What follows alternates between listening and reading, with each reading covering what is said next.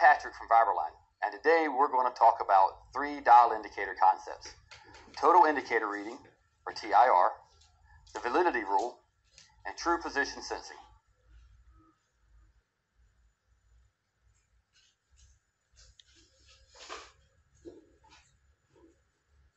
I'll zero my dial indicator at 12.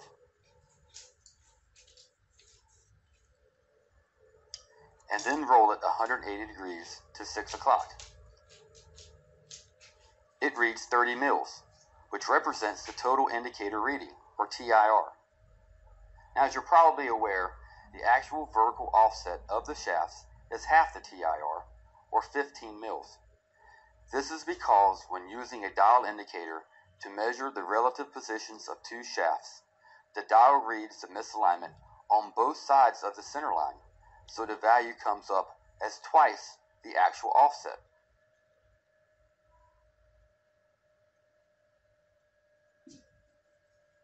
The same is true if I zero the dial indicator at 3 o'clock and then roll 180 degrees to 9 o'clock. It reads 20 mils, the TIR, but the actual horizontal offset is half of 20, or 10.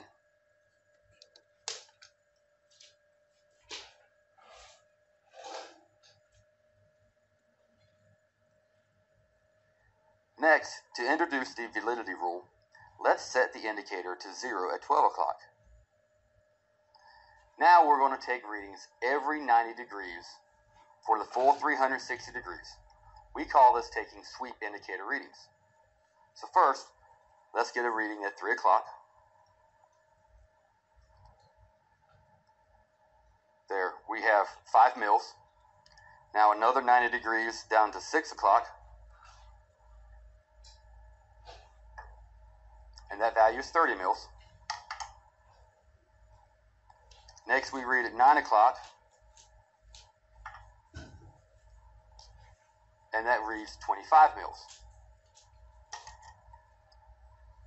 And then back to 12 o'clock, and the indicator comes back to 0.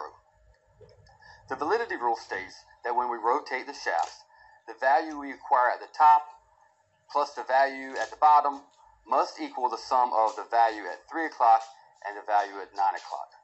So we had 0 at 12 o'clock and 30 at 6 o'clock. We had 5 at 3 o'clock and 25 at 9 o'clock. So top plus bottom must equal side plus side. The power of the validity rule is that we don't have to rotate a full 360 degrees in order to get accurate alignment information. That can come in very handy if we have obstructions. For example, with a lot of small machines, it's impossible to get a reading at 6 o'clock. We only have to rotate 180 degrees and take just 3 readings, since if we know 3 of the values, we can always calculate the 4th value.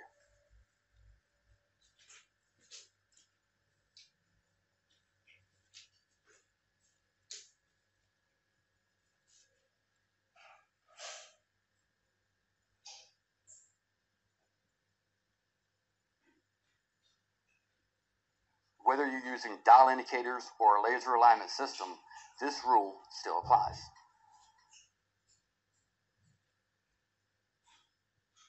The validity rule is also the basis of a powerful measurement concept that Viberline has pioneered, which we call true position sensing.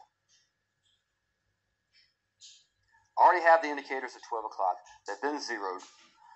So I'm going to roll it down to 6 o'clock.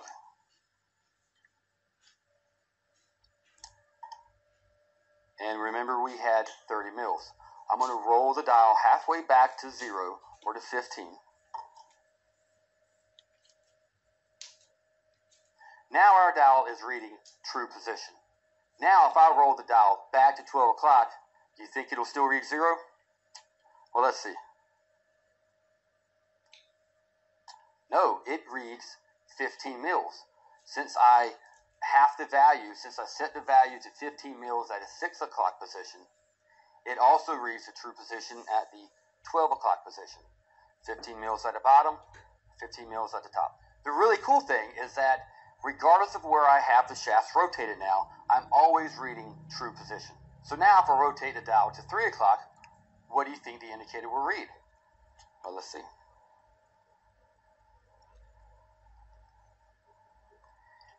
$10 mils, which is half of the TIR value that we got from before. Wherever we have the shafts rotated now, we're always reading true position. So what happens if I roll it to 9 o'clock?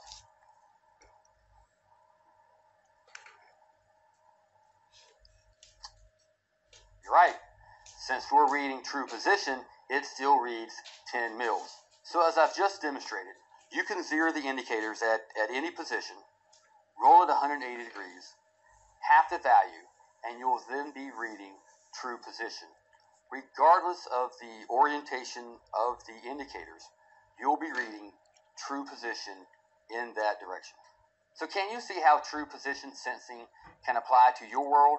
Even if you have an obstruction at 6 o'clock and you can't obtain a reading down there, you can still start at 3 or 9 and obtain true position values. In our next video, I'll show you how to take advantage of true position sensing. That means less measuring and less loosening and tightening of the bolts. It makes the process much more efficient. I'm Pat. Đồng hồ đo hiện tại bây giờ là đang là dương 30 mai. Bây giờ ông này ông sẽ chỉnh lại cái mặt đồng hồ. Chỉ là chỉnh lại cái mặt đồng hồ thôi. Giảm đi 15 mai. Thì giảm đi 15 mai thì 30 trừ 15 thì nó sẽ còn 15 mai thôi. Đó chỉ là chỉnh lệch so với vị trí không ban đầu. Họ giảm đi 15 mai. To 0 or to 15. 30 to 15 đấy.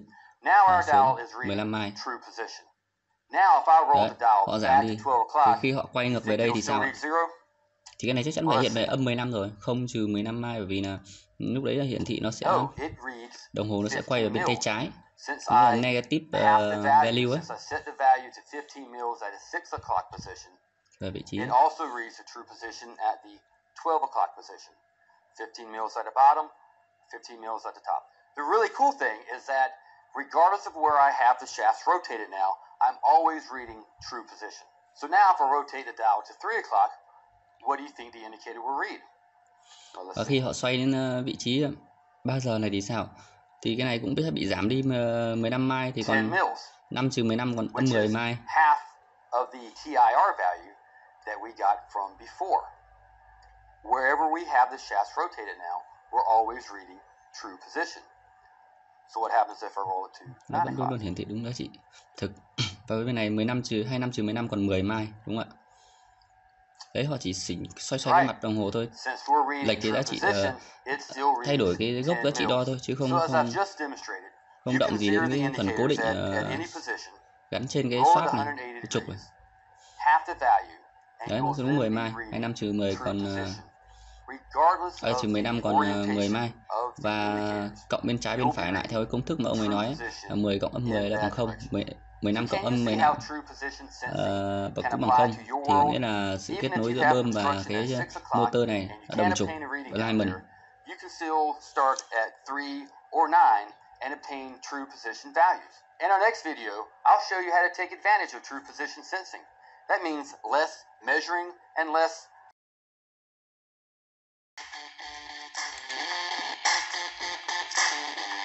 jacking bolts are bolts used to move machinery during the alignment process. They can be used vertically, horizontally, or axially. However, in most cases, shims are used to reposition machines vertically, while jacking bolts should be used to move machines horizontally. We say should be because many mechanics still use hammers, pry bars, brass bars, or whatever is available to move the machines. However, these methods often are not effective because you need the same degree of precision moving the machine horizontally as you do vertically with shims. Let us give you a brief demonstration on the necessity for jacking bolts in the precision shaft alignment process. With 2 dial indicators set to our horizontal corrections required at the feet, we'll use a dead blow hammer to move the motor. As you can see, it is much harder to control precise movement using a hammer. Even if it is possible to control the movement, striking a machine with a hammer is never good practice because it can damage machine components. Now, we will set the dial indicators in the same position at the feet, but this time we will move the motor using jacking bolts. As you can see, the movements are easier, more accurate, and much smoother, all accomplished without striking the motor.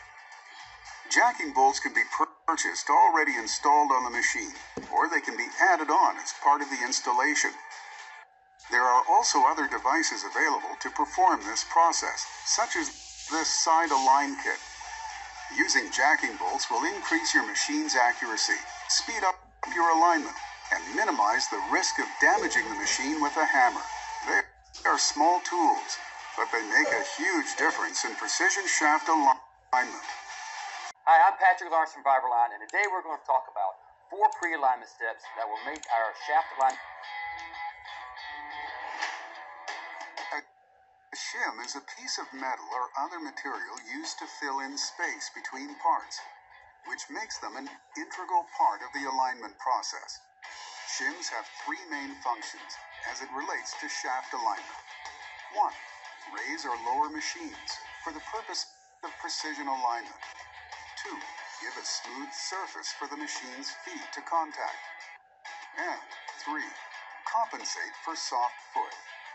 Let's look at these 3 functions in more detail. First, shims help to raise or lower machines. Shims are used to raise the movable machine so that its elevation or height at the shaft center line is equal to the shaft center line of the stationary machine. There may be different amounts or thicknesses of shims between the drive end and non-drive end. This is done to correct any angularity that might be present. Second, shims are used to achieve a smooth surface. In many cases, the base plate or frame may not be completely smooth. Shims can compensate for this. Since most pre-cut shims have a smooth surface, this minimizes the chance for dirt and other debris to get between the shim and the machine feet. Third, shims can compensate for soft foot, which is a common problem when performing a shaft alignment. If one foot is higher or lower than its adjacent foot, a shim can compensate for this irregularity. In some instances, a shim may be cut or stepped to compensate for an angled soft foot. It is also important to note that proper care and handling of shims is key when it comes to shaft alignment. Shims should always be clean, flat, and straight. Bent, dirty, or painted shims will cause irregularities in your measurements. Additionally, shims should be big enough to cover at least 50 to 75% of the foot. When shims are installed, they should be slid in until they contact the hold-down bolt, then pulled back about a quarter inch or so. This prevents the threads of the bolts from bending the shim, as the bolt is tightened. Remember to minimize the number of shims you use. It's always better to consolidate with thicker, fewer shims. Lastly, measure the thickness of shims with a micrometer or caliper. Even small amounts of error on shim thickness can be compounded, causing errors. Measure to be sure that the labeling on a shim can be trusted. We'll end with an important takeaway about your shim kit. Please keep your shims clean and organized. It may seem like busy work now, but if you need to complete an alignment quickly, maybe because production is down, you'll be glad your shims are organized by thickness and easily accessible. For more information on shims,